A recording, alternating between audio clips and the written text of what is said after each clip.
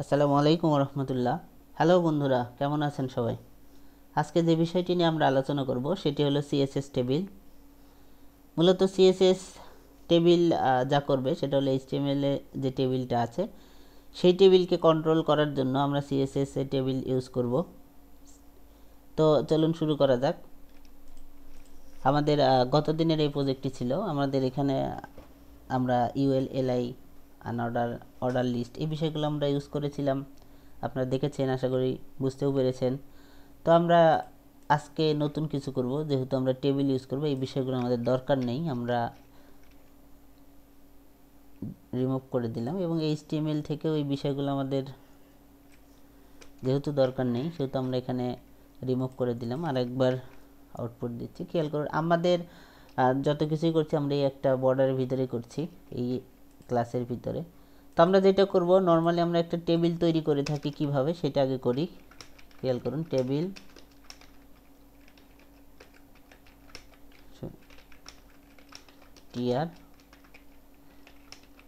TR means rho, টিডি table data.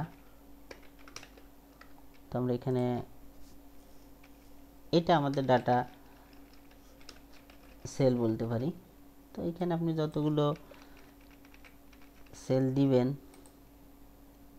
আমরা এটা একবার ব্রাউজারে দেখে আসি। খেয়াল করুন, এই যে কোনো বর্ডার নেই, এই জন্য এটা এরকম আসছে। আমরা এখানে এই ডামি টেক্সটটা আপাতত দরকার নেই, আমরা এটা কমেন্টস করে দিচ্ছি।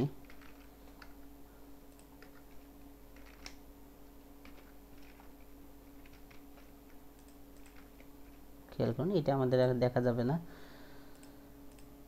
তো যাই হোক, এখন আমাদের যে বিষয়টা আমরা করব সেটা হলো এই টেবিলকে আমরা আমাদের কিভাবে কন্ট্রোল করব সে বিষয়টা এখানে বলে। আমরা এখানে একটা বর্ডার দিয়ে দিচ্ছি, বর্ডার দিলে আমরা বুঝতে সুবিধা পাবো। বর্ডার 1 পিক্সেল, এখানে পিক্সেল ইউজ করতে হবে না। খেয়াল করুন, এই যে ঠিক আছে, এখানেও একটা বর্ডার আছে। আমাদের এই বর্ডারটা টেক্সট ডেকোরেশন নান আপার কেস।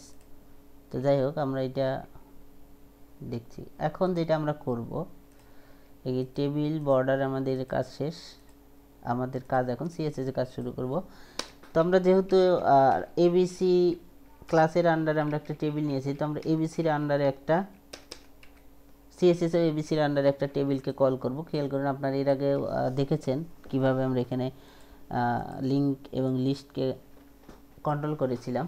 তো আজকে এখানেও তাই। এখন এইখানে যদি আপনি ওয়াইড দিয়ে দেন, ওয়াইড আমি এটাকে 100% দিয়ে দিচ্ছি, পার্সেন্ট দিতে পারেন, পিক্সেল দিতে পারেন, নো প্রবলেম, আপনি দেবেন। খেয়াল করেন, এই যে 100%, কার 100%? এটা কিন্তু এই যে এর ভিতরে যে এই যে এবিসি যে ইটা আছে এইটার 100%। তাইলে ব্যাপারটা যেটা হলো, এবিসি আছে এটার কত, 900 পিক্সেল, এবং এইটা 100 পিক্সেল, মানে এটাও 900 পিক্সেল। ঠিক আছে। ও তো আমরা যদি এই টেবিলটাকে বাইরে রাখতাম, বা এইটা যদি 100 পিক্সেল হইতো বা এটা বড় হইতো, তাহলে এইটাও আরও বড় হবে। ঠিক আছে, এইটাই পিক্সেল এবং পার্সেন্টের মধ্যে একটা সুবিধা। কারণ আপনি এইটা যত ছোটই করেন কি হবে, এটা ছোট হইতে থাকবে, কিন্তু এইটা 900 পিক্সেল যখন আপনি পিক্সেল ইউজ করবেন তখন আর এটা কি হবে না, ছোট বড় কিছু হবে না। তো যাই হোক, এই বিষয়টা আমাদের আজকে আলোচনার বিষয় না। এরপরে হাইট দিতে পারেন, হাইট 300 পিক্সেল, এখানে পিক্সেল ইউজ করব, দিলাম। তো যেহেতু বড় হচ্ছে আমরা এটা 200 করে দিলাম। আচ্ছা, খেয়াল কর, আমরা কিন্তু সকল কাজ কি করছি, এখানে করছি। ঠিক আছে, এই ব্যাকগ্রাউন্ড দিতে পারেন এখানে আপনার মনের মতো করে। সরি, ব্যাকগ্রাউন্ড এখানে একটা কি দিব, 6 বা 7 8 সবগুলো কালার কোড হ্যাশ দিয়ে। খেয়াল করুন, এটা একটা কালার। এরপরে এখন আমাদের যেটা করতে হবে, আমরা এই কালার বেশি ডিপ হয়ে গেলে আমরা দিলাম, এটা একটা হালকা কালার। খেয়াল করুন, তো আমাদের এই বর্ডার এখানে যদি আমরা কন্ট্রোল করতে চাই, বর্ডার 1px সলিড রেড, অথবা গ্রিন। খেয়াল করুন এই যে বর্ডার, ঠিক আছে, এবং বর্ডার কলাপস করে দিচ্ছি, কলাপস,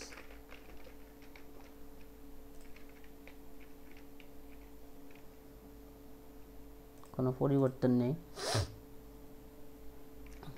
এখানে এ হবে, আমাদের স্পেলিংটা ভুল হয়েছে, খেয়াল করুন এই যে খুব সুন্দর একটা বর্ডার। তো এখানে যদি আমরা একটা মার্জিন ইউজ করি, মার্জিনের ব্যবহার আপনারা জানেন। আমি এখানে যদি 10 পিক্সেলের একটা ইউজ করি, আর এখানে আমরা 95% করে দিলাম, ঠিক আছে, অথবা 100 থাক, সমস্যা নেই, আমি 100 করে দিচ্ছি। দেখুন এখানে মার্জিনের কারণে এটা কি হয়ে গেছে, বের হয়ে গেছে, ঠিক আছে, তো সমস্যা নেই। আমরা এখানে যেহেতু 90, আমরা এখানে আরেকটা করতে পারি, সেটা হলো যে 2% মার্জিন থাকবে, তাহলে এটা কি হবে, একদম মিল হয়ে থাকবে। খেয়াল করুন এখানে 2% এবং তাহলে 96% আমরা এখানে দিয়েছিলাম, খুব সুন্দর একটাই হয়েছে।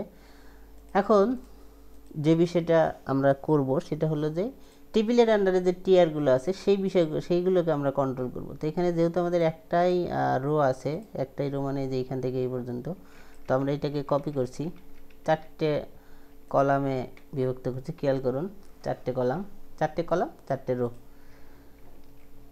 তো এখন আমরা যদি রোকে কন্ট্রোল করতে চাই, এবিসি টেবিল টিয়ার, টেবিল যদি নাও দেই কোনো সমস্যা হবে না, আপনি এখান থেকে টেবিল রিমুভ করেও দিতে পারেন।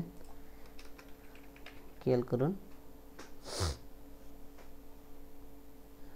এখানে যদি আপনি ব্যাকগ্রাউন্ড নাও দেন, এই সকল কাজ এখানে করতে পারবেন। এখান থেকে আপনি হাইট করে দিতে পারবেন, 30 পিক্সেল করে দিলাম।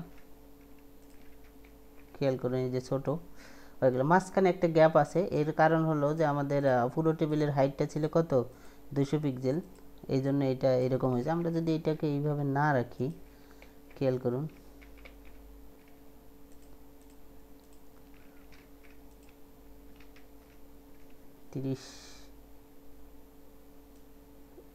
এটাকে আর একবার রিমুভ করছি,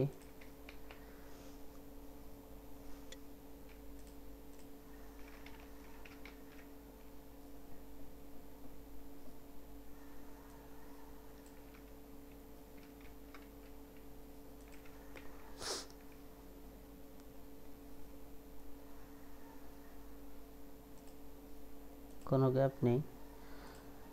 মাঝখানে কেন গ্যাপ আসলো, তো যাই হোক, এখানে যদি আমরা ব্যাকগ্রাউন্ড দেই, ব্যাকগ্রাউন্ড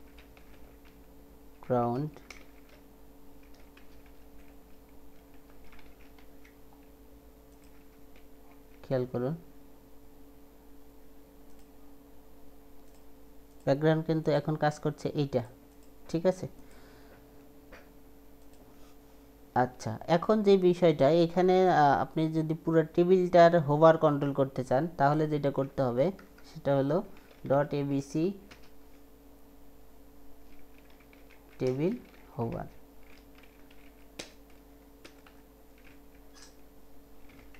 ব্যাকগ্রাউন্ড, এই একটা ব্যাকগ্রাউন্ড কালার আসবে যদি আমি এখানে হোভার করি।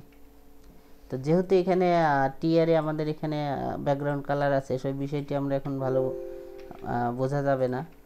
খেয়াল করুন এখানেও ব্যাকগ্রাউন্ড কালার যেহেতু আছে, আমরা এই যে এখানে ব্যাকগ্রাউন্ড কালার একটা দেওয়া আছে টেবিলে, তো এই জন্য এটা বোঝা যাচ্ছে। এই যে খেয়াল করুন এই যে আমরা এখন মাউস নিয়ে যাচ্ছি, আমাদের হোভার কাজ করছে। এই সেম এস কাজ আমরা যদি এখানে টিআরেও করতে চাই, তো আমরা এখানে যেটা করব এবিসি টিআর হোভার, ঠিক আছে। তো আমরা এই হোভারটার এইটা আমরা ই করে রাখলাম। হোভারকে এখানে, একে আমরা এখানে ব্যাকগ্রাউন্ড দিব। খেয়াল করুন এখন একটা যেই রোতে আমরা যাচ্ছি শুধু সেই রো কি হচ্ছে এটা আমাদের জন্য বলে দিচ্ছে যে আমরা এখানে যাচ্ছি। মাউস ওভার যেখানে থাকবে সেখানে একটা মার্কআউট হয়ে যাচ্ছে, ব্যাকগ্রাউন্ড কালার আমরা এখানে দিয়েছি। ঠিক আছে, এখন যে বিষয়টা আমরা আরেকটি বিষয় করব সেটি হলো যে যদি আমরা টিডিকে কন্ট্রোল করতে চাই তাহলে আমাদের যেটা করতে হবে, টিডি, আমি টিডি যদি সিঙ্গেল না করে যদি হোভারকে যদি করি, হোভার, তো আমি এখানেও যদি একটা ব্যাকগ্রাউন্ড দিয়ে দেই, খেয়াল করুন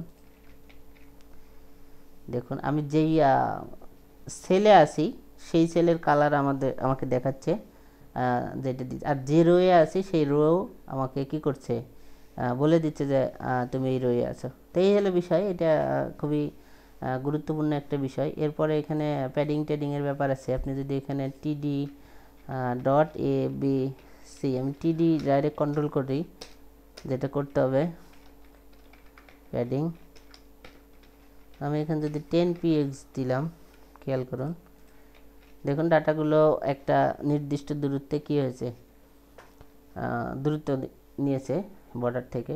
তো এখান থেকে আমরা আরও অনেক কিছুই কন্ট্রোল করতে পারবো, মার্জিন, প্যাডিং, টেক্সট অ্যালাইন। আপনি এখানে টেক্সট অ্যালাইন আমি যদি এখানে সেন্টার করে দেই সবগুলো টেক্সট কি হবে, সেন্টার হয়ে যাবে। ঠিক আছে, এই যে একটা বিষয়। তারপরে আরও আছে, আপনি যদি চান ভার্টিক্যাল অ্যালাইন, ভার্টিক্যাল আপনি টপ যদি দেন তাহলে উপরে সবগুলো টেক্সট উপরে থাকবে। খেয়াল করুন এটা কিন্তু উপরে আছে, এর কারণ হলো এখানে আমরা প্যাডিং দিয়েছিলাম 10 পিক্সেল।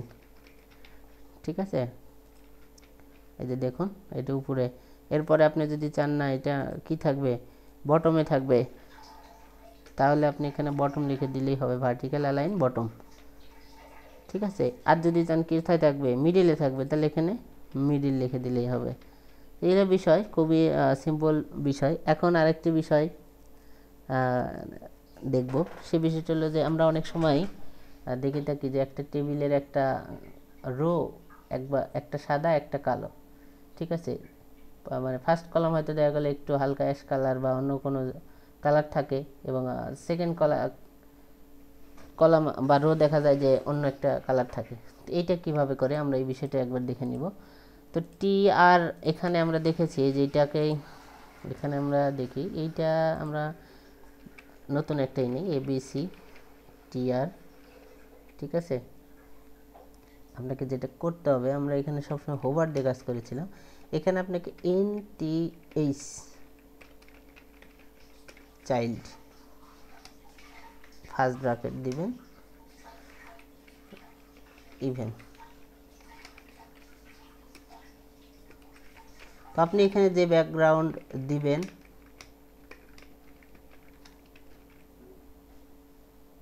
আমরা এখানে একটা কালার দিয়ে দিই, 6 দিয়ে দিচ্ছি, একটু ডিপলি কালারই, যদিও কোনো কিছু পরিবর্তন হয় নাই। এখানে ব্যাকগ্রাউন্ড কালার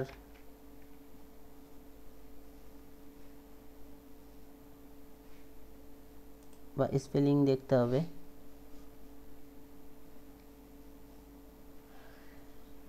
সব কিছু ঠিক যদি থাকে,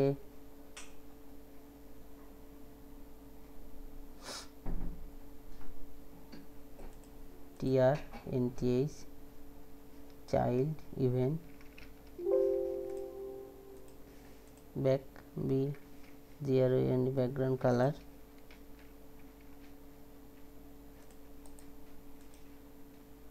আমরা টিডির যে ব্যাকগ্রাউন্ড কালার বা টিআরের যে নর্মাল ব্যাকগ্রাউন্ড কালার আছে এটাকে রিমুভ করে দিচ্ছি। সম্ভবত এগুলোর জন্যই কোনো একটা ঝামেলা হচ্ছে। এটা টিডিতে আর কোনো ব্যাকগ্রাউন্ড নাই, এখানে ব্যাকগ্রাউন্ড, এটা যদিও কাজ করছে না।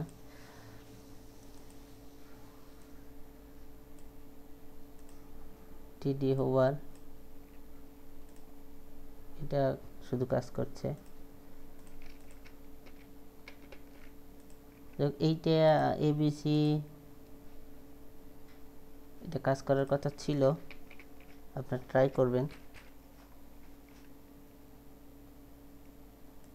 নেক্সট আমরা এই বিষয়টা দেখে নিব, যেহেতু এখানে আপনার দিলাম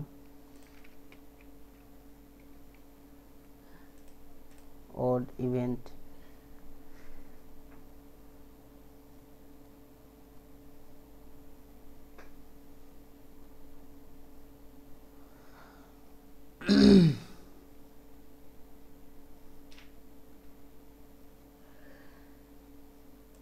আমরা এটাকে তুলে দিচ্ছি। এটা